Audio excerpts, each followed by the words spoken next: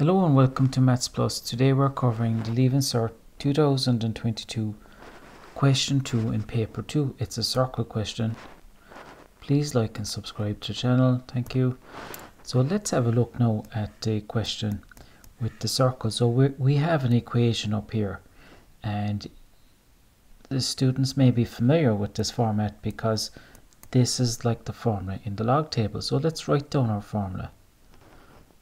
X minus h to be squared plus y minus k to be squared is equal to r squared. So x and y are the coordinates of the circle, h and k are the coordinates of the center.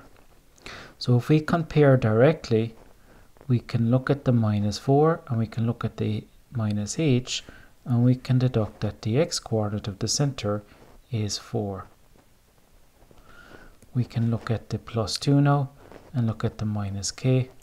So to make that a plus 2, the k would need to be a minus 2, as minus 2 is plus 2. So always change your signs.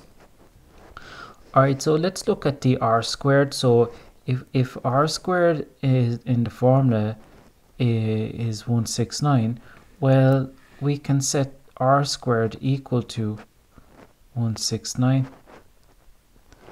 We can square root both sides, as the square root of r squared is equal to r. Therefore, use your calculator and we get r is equal to 13. Alright, on to question 2 now. So let's check, is the point 11, 10 on the circle?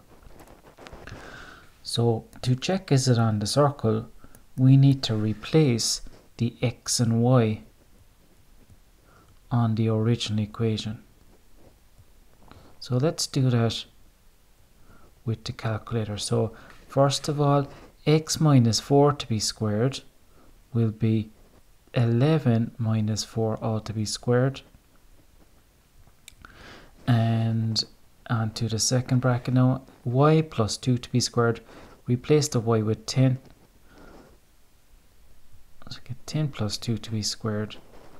So if these are equal to r squared, it's on the circle. If it's greater than, it's outside. And you guessed it, if it's less than, it's inside. So let's compute out the values. So we're going to get 7 squared plus 12 squared, and we get 193 on the right hand side. 193 is greater than 169, therefore it's going to be outside. So straightforward question there, all based on the formula in page 19 of the log tables.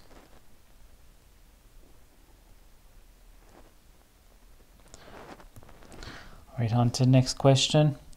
So we have two circles. Find the coordinates of another point on circle S. So let's see what we have at the start. We have the center. We have a circle here. So we need to get a coordinate over here. So we would have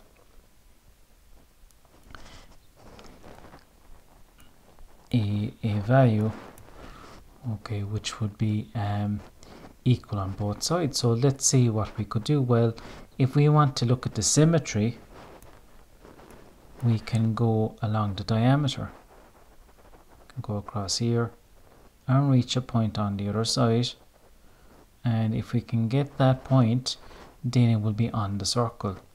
So we need to go from the 12, 11 to the 22, 13, and we need to go on again to the next point. So let's do that. So 12, 11 goes to 22, 13, So in the x direction, it went up plus 10. Let's look at the y direction. It's going up from 11 to 13, which is plus 2. Let's apply this now to the center point, because it's the same translation as it's the midpoint. It would be the exact same translation to go forward to a point over here. So let's call this point P.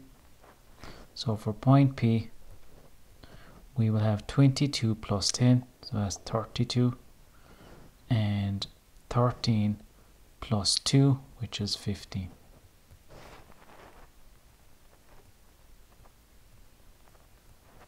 So that's part B, 1. And on to part C now. We want to find the center of the circle T. So we're going in the opposite direction now, and we have to go back. But we're given some important information that the circle T is half the radius of circle S. So we know that in the x direction, we went plus 10 to the right, up here, plus 10 and plus 2. So if we halve that and subtract it on the other side, well, we could go halfway back. So maybe let's make a note of that.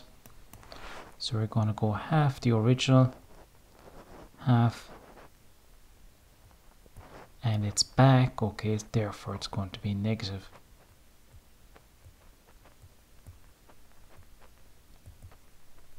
So we're going to go minus 5 in the x direction, and then we're going to go minus 1 in the y direction.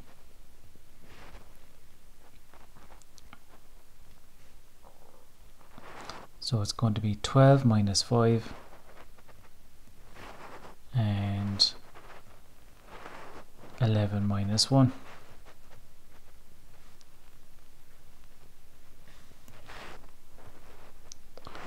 Alright, so we're going to get a final answer of 7, 10.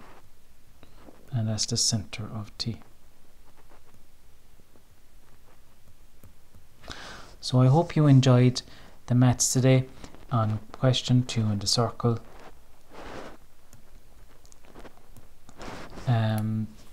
There will be more videos on paper 2 on the way, so please look out for them. Thank you for joining Maths Plus.